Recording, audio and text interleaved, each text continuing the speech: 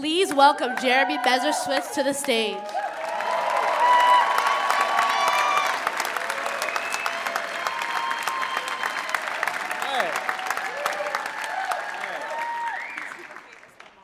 Hello, friends.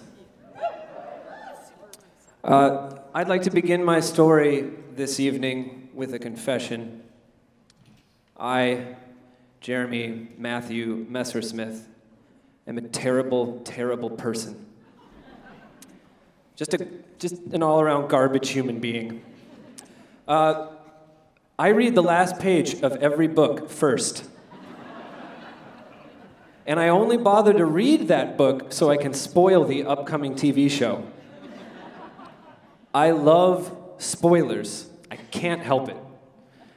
As a kid, there was barely a Christmas or birthday that went by without complete foreknowledge of the presents. I would rifle through notebooks and snoop through closets looking for clues and unwrapped gifts. It's a deep character flaw, a symptom of a fragile and brittle mind. But for me, not knowing is pure agony. I can't bear tension, and I hate surprises. So I spoil everything. And I live my life with the wisdom of Oscar Wilde, who said, "The only way to get rid of temptation is to yield to it."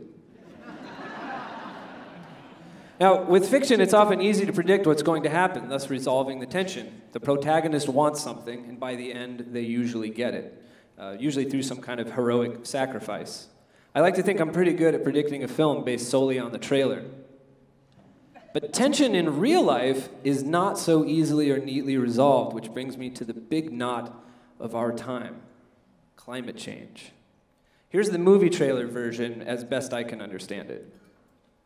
We live in a new age, the Anthropocene, an age where human activity is now the dominant influence on climate and the environment.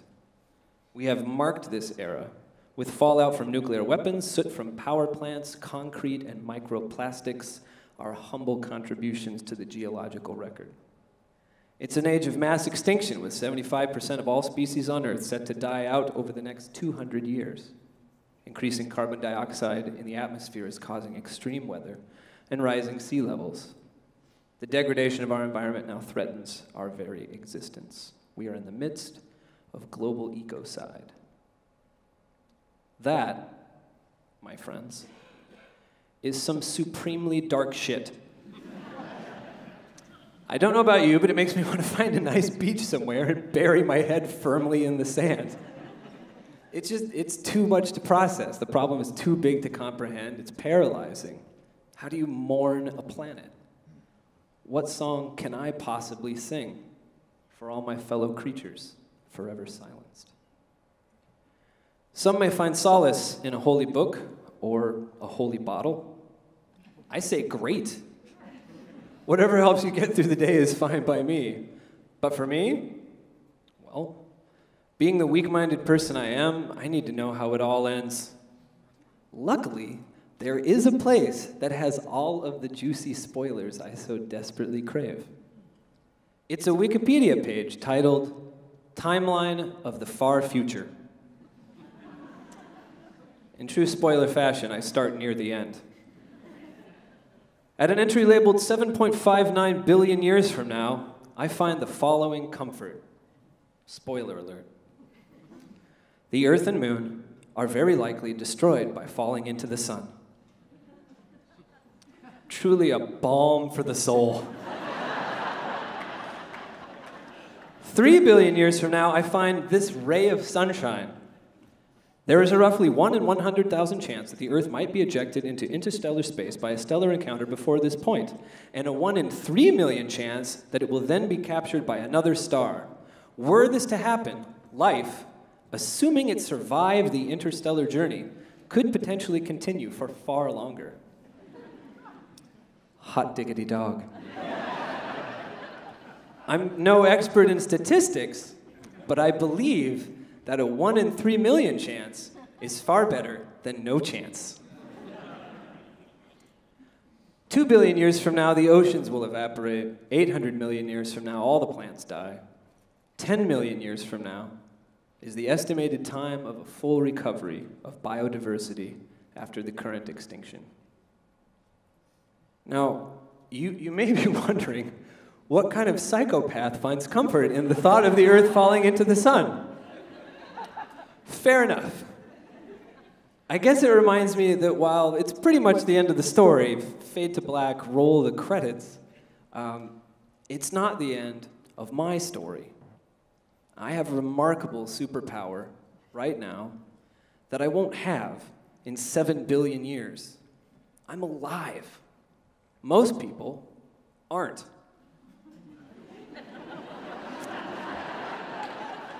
The overwhelming majority of humans who have ever lived are dead.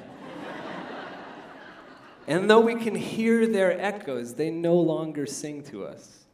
It's us, the living, who wield this superpower in the physical world. And if Spider-Man has taught me anything, it's that with great power comes great responsibility. We who can affect change in the physical world have a responsibility to leave that world a better place, not only for the unlived billions of humans, but for all living things. And though the outlook is often bleak, I have reasons to hope. For the very first time in human history, we've begun to see the Earth as the fragile, finite, and delicately interconnected orb that it is. For the first time, we can organize on a truly global scale. And for the first time, we have the ability to shape our world with tools our predecessors could never dream of. I have spent and will spend the vast majority of time benched on the galactic sidelines. What a joy to be in the game, alive here now, in the thick of it, and able to do something about it.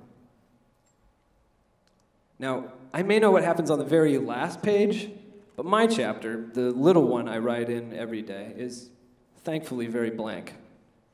And in this very one specific case, I'm generally happier not knowing how it ends.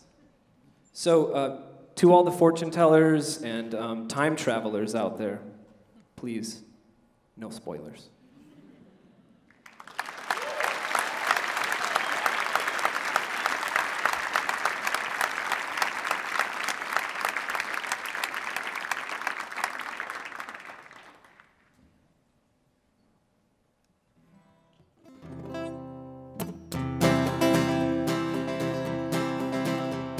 There's time for adventure, there's people that treasure and moments that no one can own.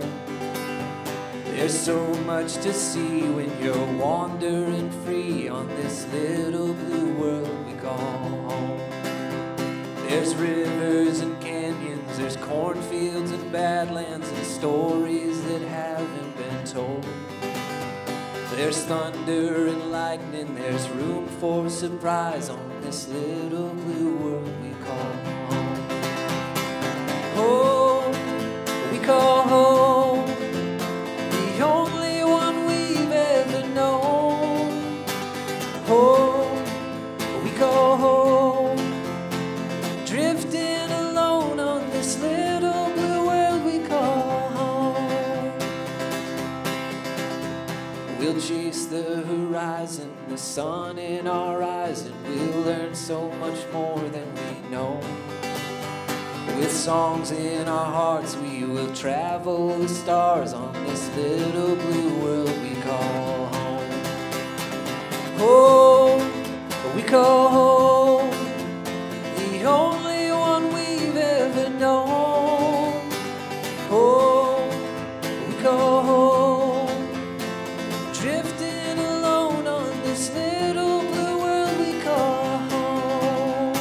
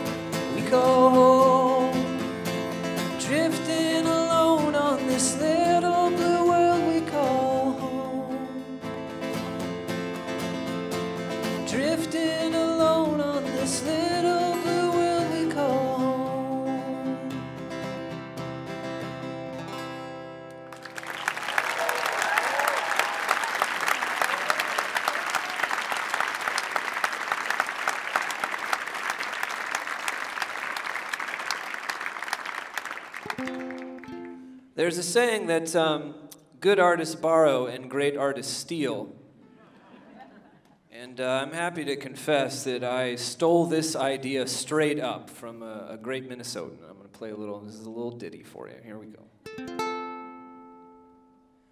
We all do better when we all do better. That means everything. The lakes and the rivers, the streams and the critters, all that lives and breathes. We all do better when we all do better. That means everyone.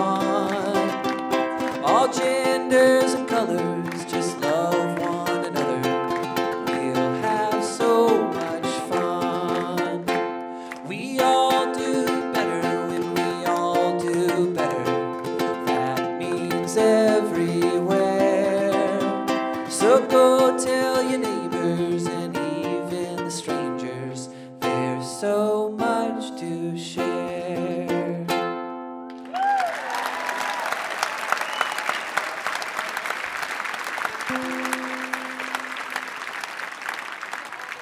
Thank you. This tune is a song about how good the future can be.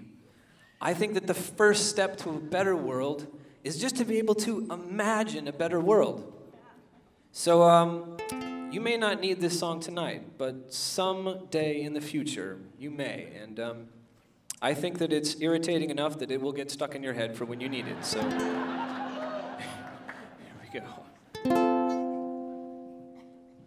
Gotta say the future's awesome. Everything is a-okay. All the work is done by robots, and every day is Saturday. Future people all have jetpacks, fly around in flying cars. There's so much that I could tell you, but the coolest part by far, everybody gets a kitten, a new one every single day. Everybody gets a kitten that you can name if you want, or you can give it away.